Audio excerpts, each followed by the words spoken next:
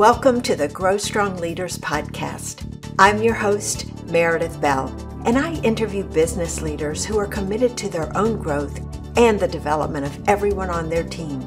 If you enjoy my podcast, be sure to subscribe and rate it on your favorite podcast platform.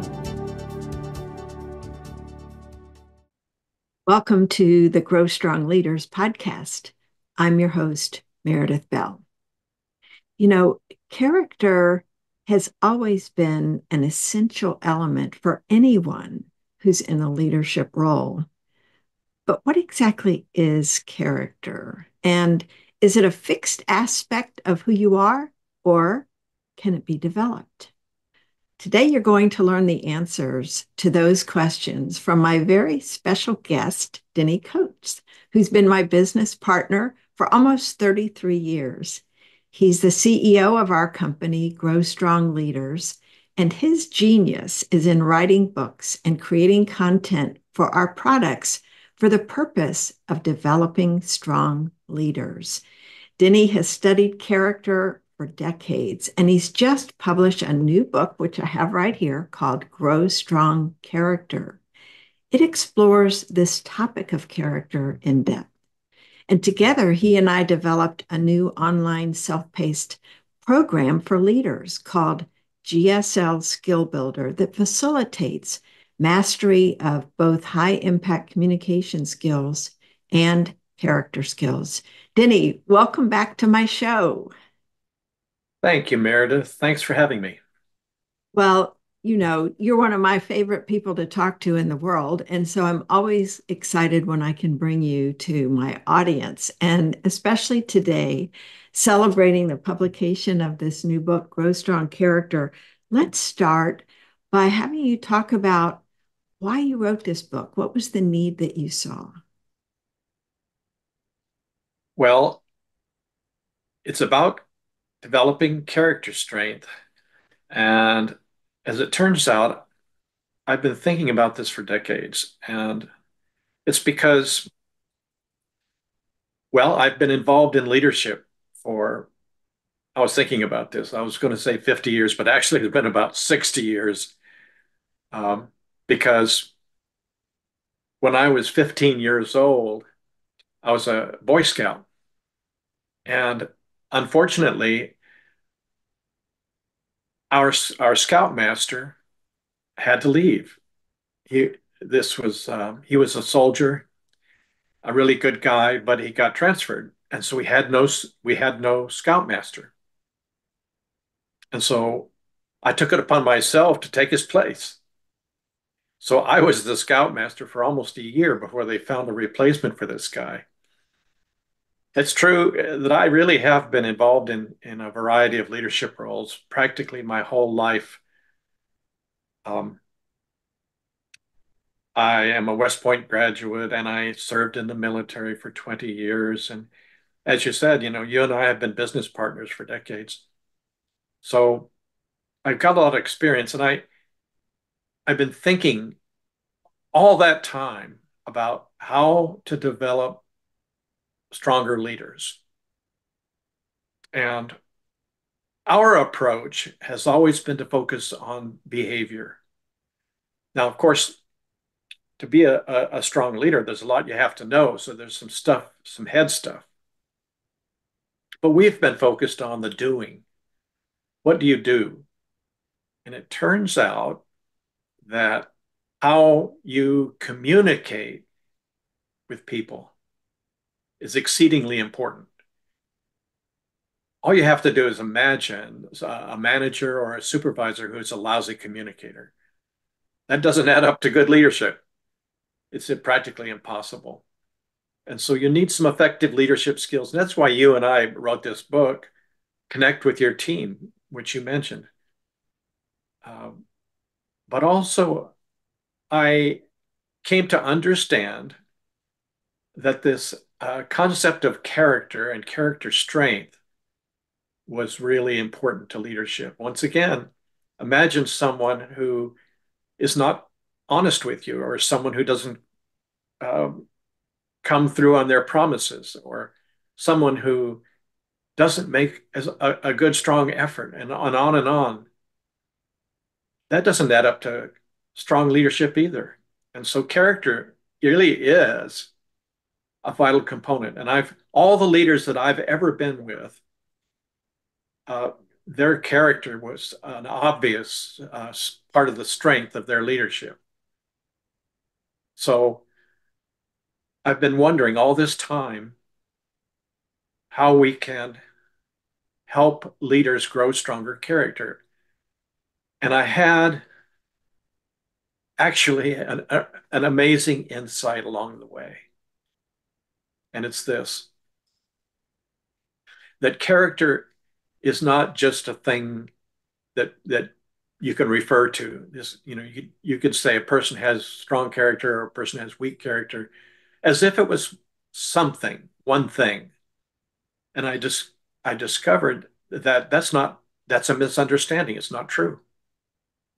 It's not one thing, and it's not a trait. It's many things, and all of these things are aspects of behavior or behavior patterns. I realized that if a person, for example, uh, I think of honesty as a behavior pattern, telling the truth as a behavior pattern.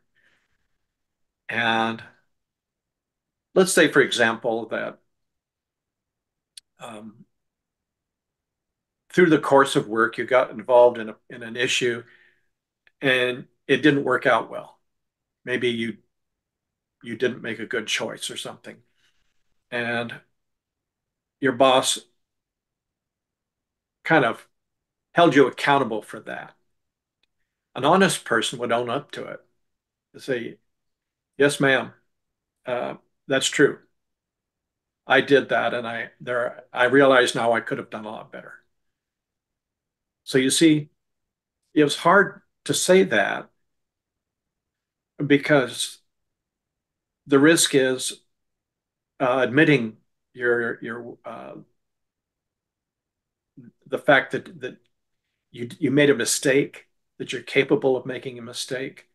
Admitting that might cause people to see you in a negative light, think poorly of you. And so that's the fear.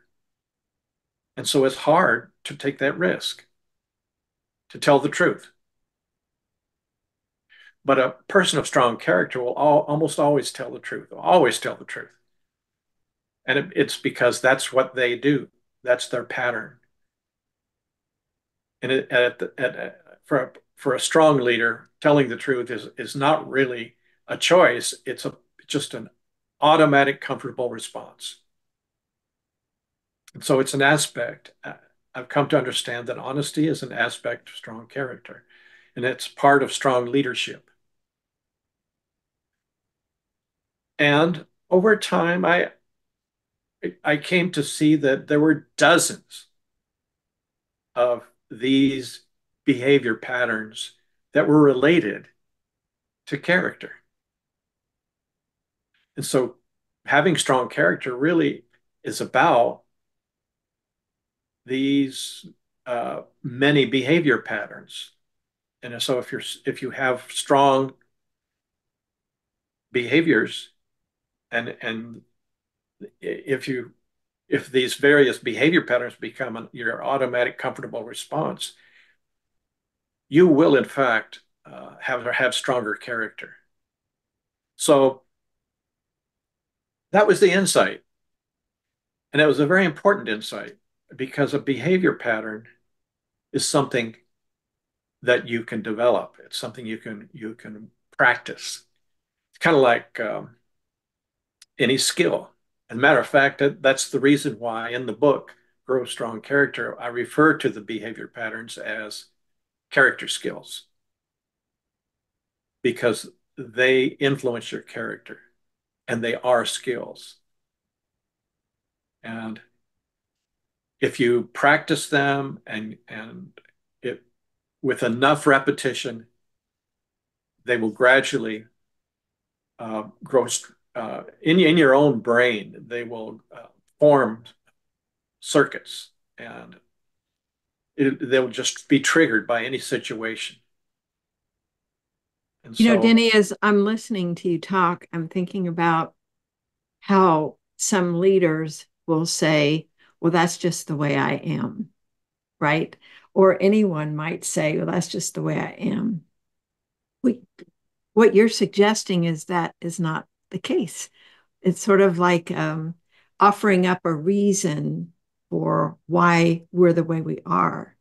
But we actually have a lot more power than that. We aren't stuck in an old behavior pattern that doesn't serve us well. If I'm summarizing correctly what you just said, that in fact we can choose if we see, let's say, an area of character where we could become stronger, we actually can strengthen it over time. well, what you said initially is true. Um, it's just who I am. I mean, that's true. It's who you are right now. But who you are right now is based on behavior patterns, and those can be made stronger. I'm thinking of a guy that I coached one time, um, who is a manager and not a very effective one. And I noticed that while I was talking to him, he he made many phone calls, took many phone calls. What he was doing was keeping track of his subordinates. Um, he honestly had to know on a moment to moment basis exactly what they were doing and how it was going and telling them what to do. He didn't trust them, and they knew it. When I talked to his direct reports, I mean, that was the message. They didn't like it. They didn't like being led that way. Obviously, their boss didn't trust them. And and so they didn't give 100%. They were capable of a great deal, but they weren't giving it. Trust is an important aspect of leadership. But could this individual manager learn to trust people? And the answer is of course. It would involve an act of trust and see how it goes. And then try that again and again and again and again until it becomes more comfortable to do so. It becomes a pattern. Uh, it, I call them character skills. They are, in fact, very much skills that can be, I call them skills because they have to do with action and they're observable. You can see people when they're giving trust, you can see people who deliver on their promises. You can see whether or not someone is persevering and so on. And and so you can give feedback about it. They can try it differently. And the more they work on it, the easier it gets. It's like any skill, whether you're a bowler or an athlete, say baseball. And uh, by the way, you know, that's an interesting example, baseball. I don't know how many of our listeners have ever stood up to the plate and tried to hit a ball that's coming at you at a very high speed. It's not easy. um, in the major leagues, the ball leaves the pitcher's hand and is caught by the catcher in less than a second, if you can imagine that. And so, how do you hit a ball coming at you that fast? By the time you make a decision to swing, it's already past you. you know, so you can't be a batter that way. You can't decide to hit the ball. You have to see the ball leaving the pitcher's hand and begin your swing before it ever arrives at the plate. That's a tough skill. And you know what? It takes a lot of practice and it takes a lot of coaching to improve that skill. Well, we believe that these behavior skills can be learned, they can be improved uh, with practice and with coaching.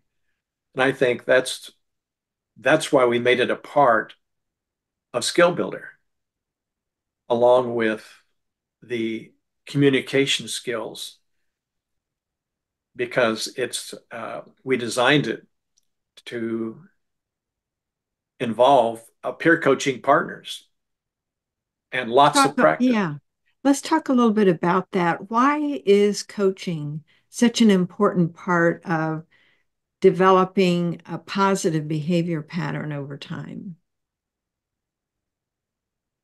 Well, coaching is great because coaching remind helps to remind you of what you should be doing, you know, the model, the best way.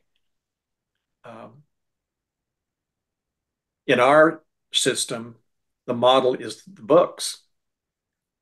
Grow Strong Character is one of the books, and Connect with Your Team is the book about effective communication skills. And these are not typical books, 300 pages with lots of stories. These are guides to the proper behavior. They're references. So you can always come back to a certain chapter about a certain skill, a certain communication skill, or a certain character skill, and it reminds you of what you should be doing. And a coach can help you do that. And a coach can hold you accountable and encourage you going forward to say, well, what are you going to do next? What opportunities are you looking for this in the coming couple of weeks?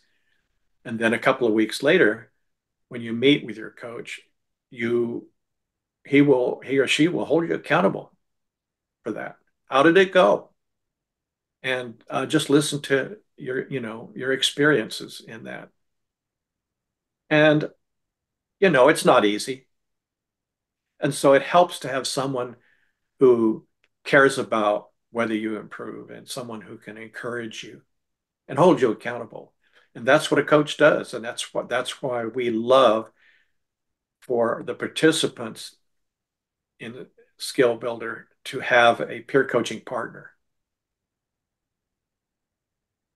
A lot of companies will bring in executive coaches for senior leaders.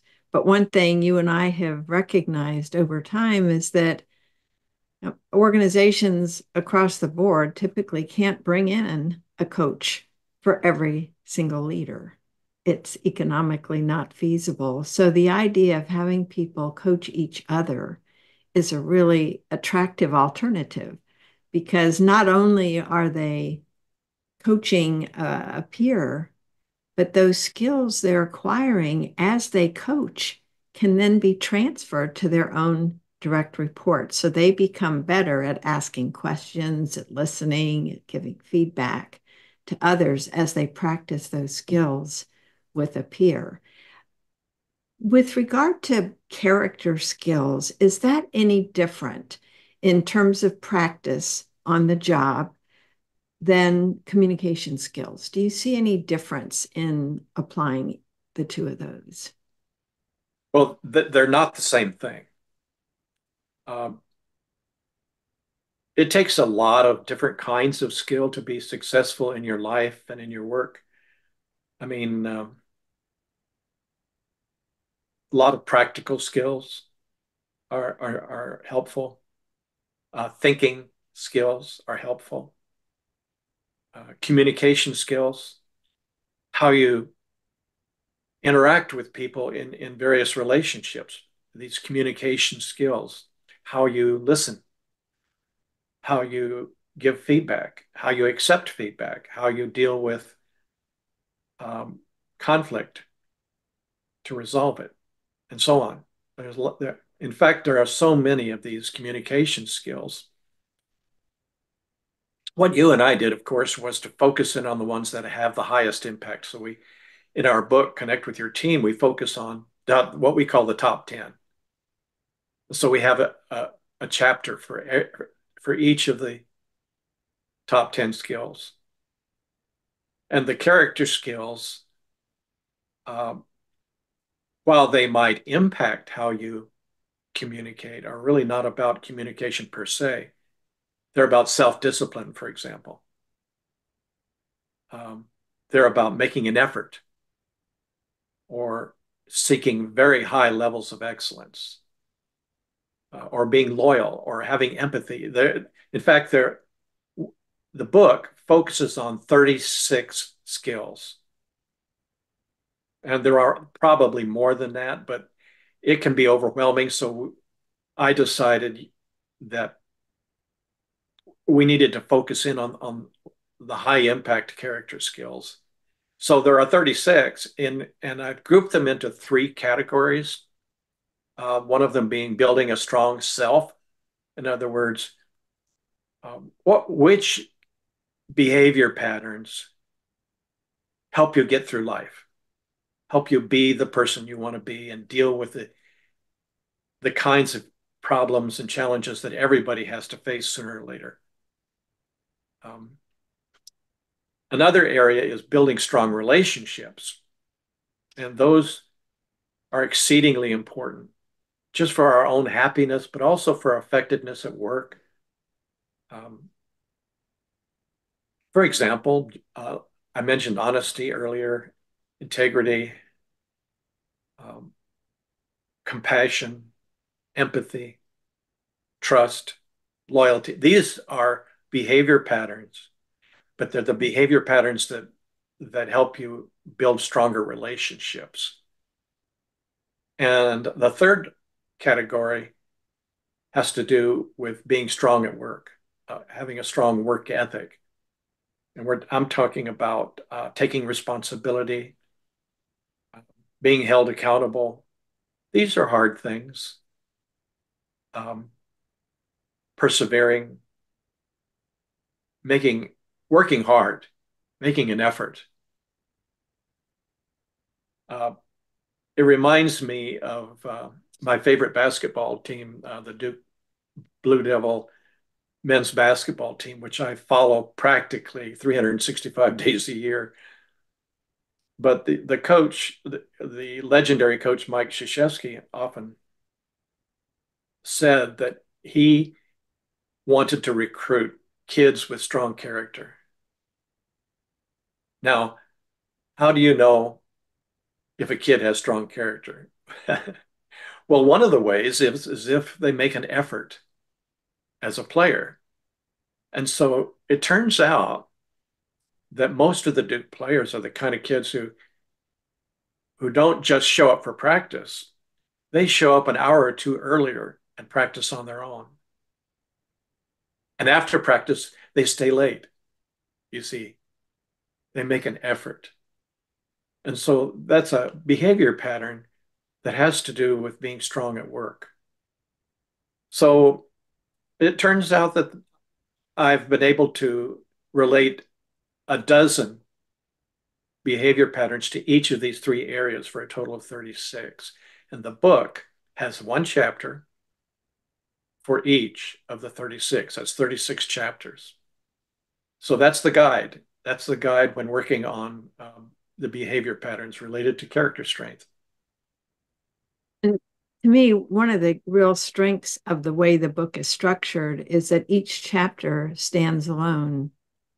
So if somebody's really interested in becoming a person of greater integrity, let's say they have trouble keeping their word to themselves and following through or being on time to others, they can take that chapter and read it because the structure is identical in all of them. You start with a powerful personal story, either that you yourself experienced or someone that you know did. And then you get into the definition of what it is so they understand what does this look like?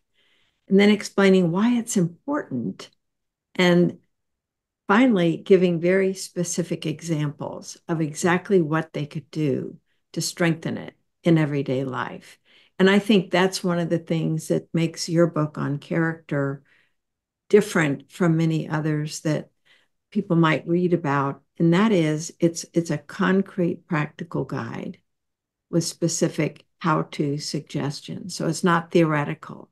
It's very real and very practical. Yes, it's the insight that what we're talking about are behavior patterns. That's the insight, and that you can make them stronger by practicing them. And of course, Skill Builder has the same exact structure that the book does. It integrates coaching and practice suggestions and so on, learning from experience. And by the way, this is the kind of learning that cannot happen in a classroom. Now, there's a lot of good things that can happen in a classroom with an instructor or a speaker or whatever. There are, in fact, in leadership, there are certain concepts that would be very helpful for an emerging leader to learn. But that's not what we're talking about here. We're talking about things that have to be learned outside the class. You cannot get the kind of repetitions that are needed in a classroom. It has to be learned on the job on a daily basis. And so finding opportunities to use a particular character skill and to practice it on the job. We have always recommended that you work on one skill at a time, one communication skill. Because if you try to do them all at once, there are people who are very ambitious and self-confident might try to do that. It's not a good idea because you kind of dilute your opportunities. You want to focus what you're doing on one communication skill or one character skill at a time. And that makes it doable.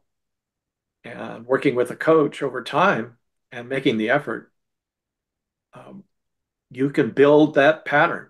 It becomes much more comfortable, much more automatic with repetition, just like hitting a baseball that's coming at you 180 miles an hour. Mm-hmm. Um, so uh, it's important that these two areas of skill, communication and character strength, are combined in this program that we call GSL SkillBuilder. Because as it turns out, these two areas of behavior are probably the core of effective leadership. Mm-hmm. And Talk a so, little bit about how they tie in with emotional intelligence. well, if you've considered emotional intelligence, then you know that that's really what they describe. The various aspects of emotional intelligence are really, when they're talking about character traits, of course, we don't see them as traits, we see them as behaviors. Like honesty. That for us, that's a behavior pattern. It's not a trait. You're not an honest person if you don't tell the truth in action. You could people could say you're honest and you could think of yourself as honest, but you really aren't until you do it. So it has we really concentrate on the behavior pattern and making that stronger.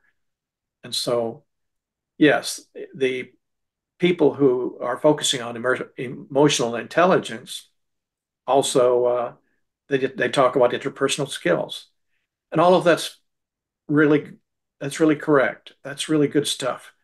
That's what we believe it makes for strong leaders, and of course, strong people.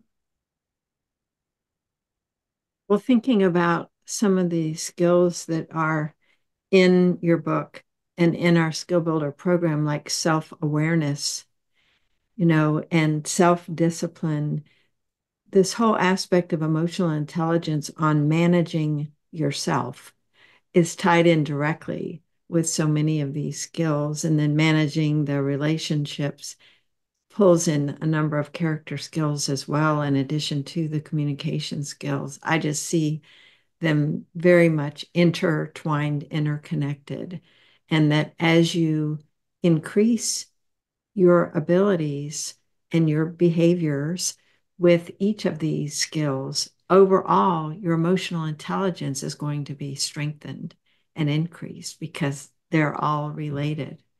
And I think, just as you have said so well, just totally um, critical for being an effective leader, whatever your role might be, that ability to have strong character, display strong communication skills are essential in every aspect of your work. Do you have anything else, Denny, you want to share as we kind of wrap up here, the key points that you've been making? Anything else you'd like to add? Well, um, I think I think people who are interested in uh, working on these various communication skills and character skills can find out more. We have some information online about it. It's a part of our Grow Strong Leaders website at growstrongleaders.com/SB. SB, of course, stands for Skill Builder, and there's a lot of interesting information there. If you want to learn more, uh, get into it a little bit. Um, it's it's a learning system that supports the long-term effort it takes to work on these various skills. It For me, it's a lifelong learning thing. I've been working on various skills. I'm still working on some very specific character skills. For example, patience. I've been called out by my coworkers and other people sometimes about being, I mean, even my spouse, about being impatient. And I fall down sometimes and learn from it.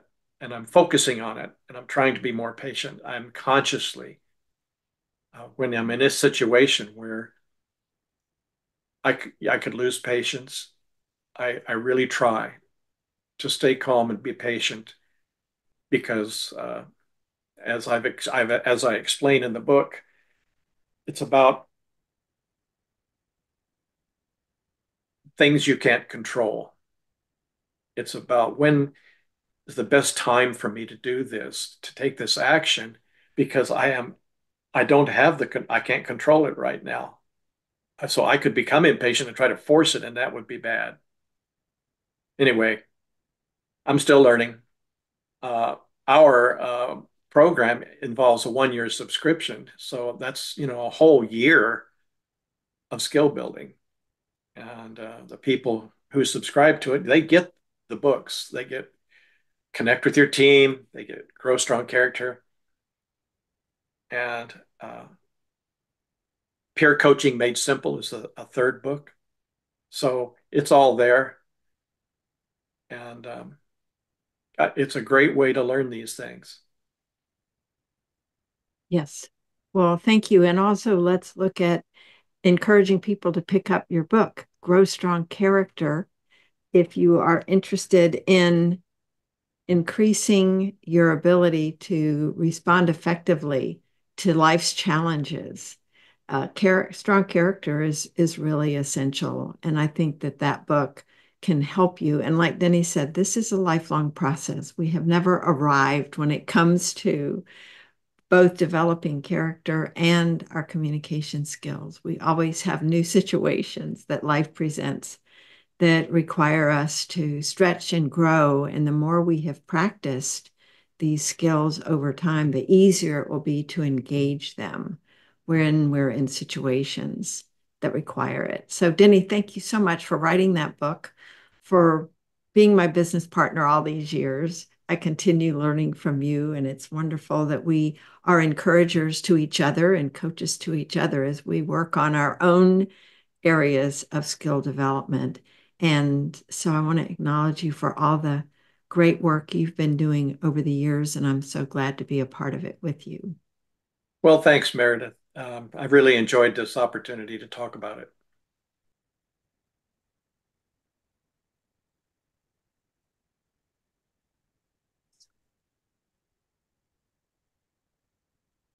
Thanks for tuning in to my podcast. Now head over to growstrongleaders.com and check out our 2 books, Connect with Your Team and Peer Coaching Made Simple. While you're there, download the free Facilitator Guide to find out how to implement our unique peer coaching system. Until next time, I'm Meredith Bell.